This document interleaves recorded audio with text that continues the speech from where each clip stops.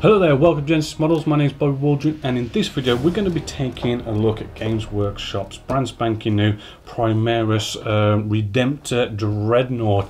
This thing looks proper badass. It's around about £40. It has just been released this July 2017. Right, so let's have a look at the box art on the back, I suppose. Just on the back, I mean, it shows you off some nice, more detail of the miniature. One sort of already painted up with the different weapons and how the front bit opens up and reveals the sarcophagus and all that kind of stuff, as well as like some paint call outs as well. Nice looking there. You get like a nice big base just here. I forgot how many mil it was, but still. Then if we move along, we have our instructions, which our instructions are nicely in colour, and we've got this nice system where different colours sort of show and indicate where the different pieces go. Everything's all nice and nicely numbered, and it's looking, rather clear. And going through the instructions, right, it does look like we could potentially have our legs sort of on a bit of a pivot, so we can slightly maybe adjust them, potentially, as well as the bottom feet also. It does look like with the arms, it does tell us not to glue here, so that possibly means that guns are going to be able to be moving freely. And then we've also got different options. We've got this big plasma incinerator thing, or whatever it's called, as well as some Gatling guns.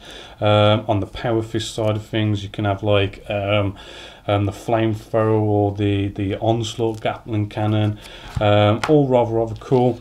And it does look like we can have the torso sort of pivoting as well, so it does look like we can have it sort of in different poses also.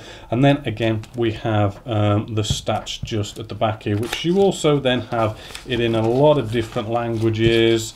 And then also, again, as usual, at the back we've got some where all your decals go, the colour call outs, and a bit more of sort of a show off of the pictures.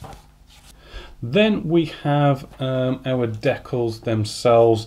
Again, looking really good. I have used these top decals. They are, rather good, a lot better than they used to be. We've got the nice big sort of ultramarine symbols and all the other different bits and bobs and all sorts of markings on here, all nicely looking in registry. The decals don't feel too sort of thick, nice and sort of thin. All in all, good all round, apart from the fact that it is just ultramarines on here and no other chapters. So looking into the sprues, we've got altogether we've got 3 sprues, right, which are feeling quite nice, solid sort of sprues also.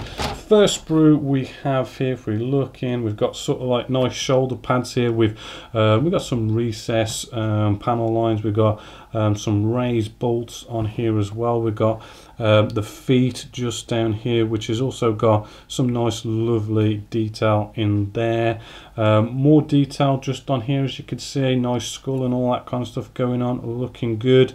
I'm not really seeing any sort of nasty flash or maybe any nasty ejector pin marks in any sort of horrible places or anything like that.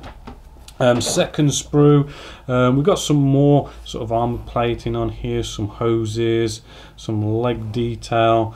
I mean, it does look a little bit sort of complex. There's lots and lots of bits to this, but once it's all built up, I mean, it does build into a rather sort of nice big dreadnought, which kind of puts the old dreadnoughts looking rather small indeed. Right, then we move on to our final sprue, nice and quick. Here's some nice front detail. I mean, that is a really cool detail just on the front there. Then we have our big plasma, I forgot what it's called. It's the macro plasma incinerator, really nasty big weapon just there. Those are like 2 halves that come together. We've got the onslaught Gatling cannon. Those also look rather cool, nicely detailed. As you can see, lovely detail going in there.